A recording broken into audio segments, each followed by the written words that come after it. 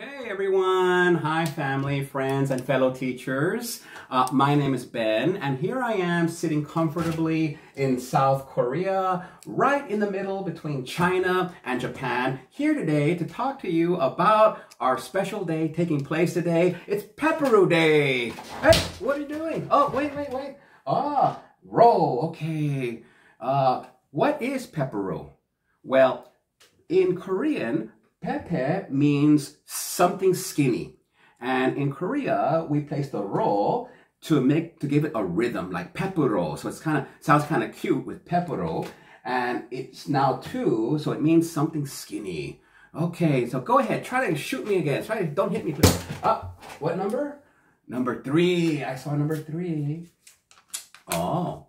Well, how many sticks are there in a package? Oh, well, Pepero Day is all about buying first and exchanging these kinds of chocolate-dipped cookies that come in many variety of flavors. According to the Lotte website, there are approximately between 9 to 11 different flavors with always some special editions coming out from time to time. We buy these and give them to our best friends and people who we appreciate. Go ahead, hit me again. Whoa, okay, number 2. Let's try this. How do you feel about Pepero Day? Oh, well, I like Pepero Day because my students get to give me some Peperos. I also get to have a good feeling about giving Peperos as well to my to my students. Okay, all right. But you know what? How do I feel about it? That's just my feeling.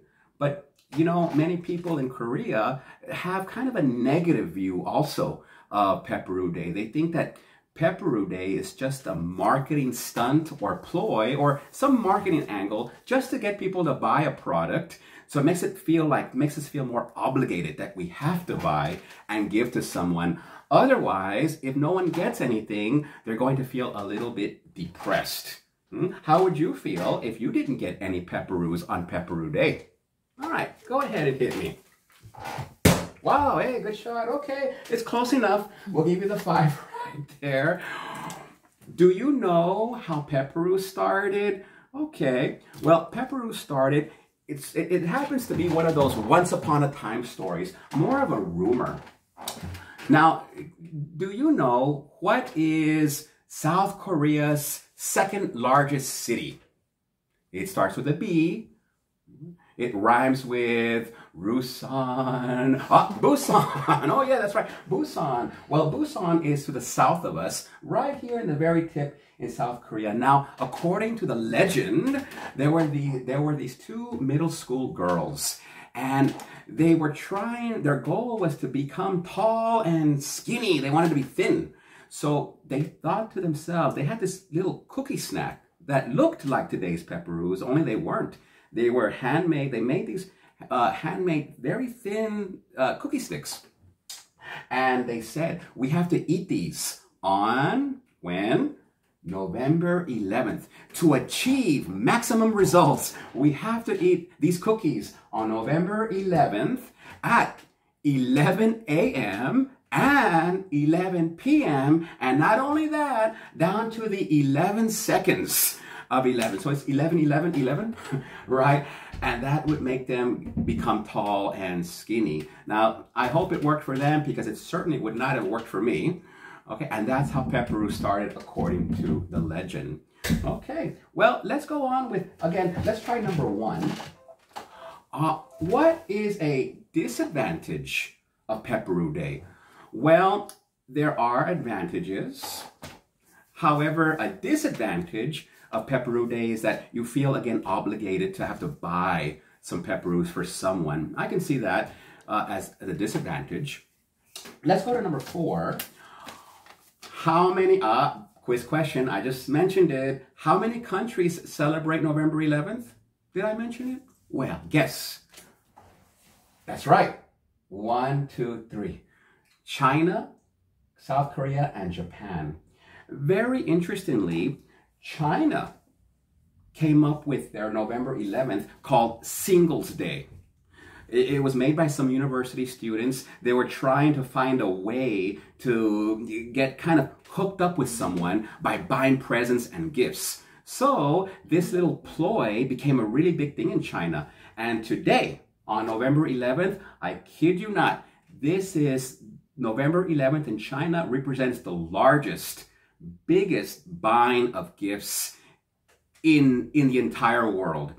Alibaba has recorded billions of dollars in transactions just for today. Okay, now in Japan, November 11th is significant, and that's because it was in 1966 that Pocky was made by the Glico Japanese company. Now, this is a big point. This is a big, interesting. This is interesting about Korea because many people don't know what came first. Who copied who? I'm sorry to be the one to tell you this, but Pocky,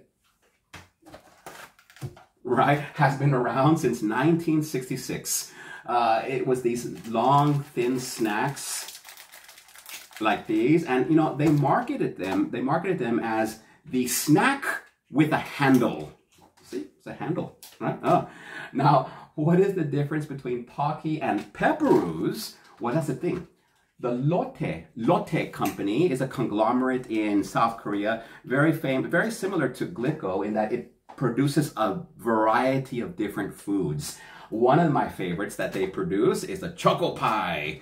Us Americans would know it as the moon pie. Oh, I miss the moon pies. But again, these are the choco pies that Korea produces here. Now, what is the difference in taste between the Pocky and the Pepero? Now, the Japanese Pocky tastes a little bit more bitter, right? Not as sweet.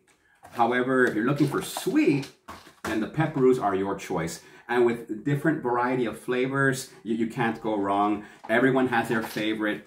Mine happens to be almond flavor, green box. Okay, so that's how Pepero Day started. Now, so 3 countries celebrate, again, November 11th in its history. Now, the thing about is that we do have all kinds of festivals and, well, kind of games in a way. They have this kind of a share a kiss, Pepero kiss. The idea is to see who can kiss and bite the most, get the shortest amount of the Pepero possible. And that's one of the games played at the universities there. And if for those of you who have a lot of money, well, it just so happens that this is actually one of the best gifts. I mean, would you rather get a Pepero box or a box or an empty box full of rolled up bills like this? Wow, they're rolled up very nicely. And that's a kind of a common gift actually given by uncles and aunts to, you know, the nephews or nieces in Korea. Now, it happens that November 11th in Korea also happens to celebrate, people eat this right there. This is what we call the garatok right here. Now, the garatok is a rice cake. It's a cylinder in shape. And it kind of sometimes has a bland flavor. It's very chewy. And I can see why that it would be eaten today because of its cylinder shape and its long and thin side. Okay, all right. Now again, there is however a little dark side that many people are not aware of about Japan's Glico. Now, when I went to, if you go to Japan, you will see the mascot right here of the Glico, the Running Man, the famous mascot or the brand of the Glico company. Now, part of that dark history was something that happened back in 1984, and I'll guide you to the computer here. My computer shows you some pictures here. This was the man known as the man with 21 faces. He's a phantom because he was never caught. In 1984, a couple of people kidnapped the Glico president, and they demanded a ransom of $4 million. He, however, managed to escape his captors. Well, it turned out that this man of 21 faces threatened the company and said that they would poison many of the Glico's food products like Pocky.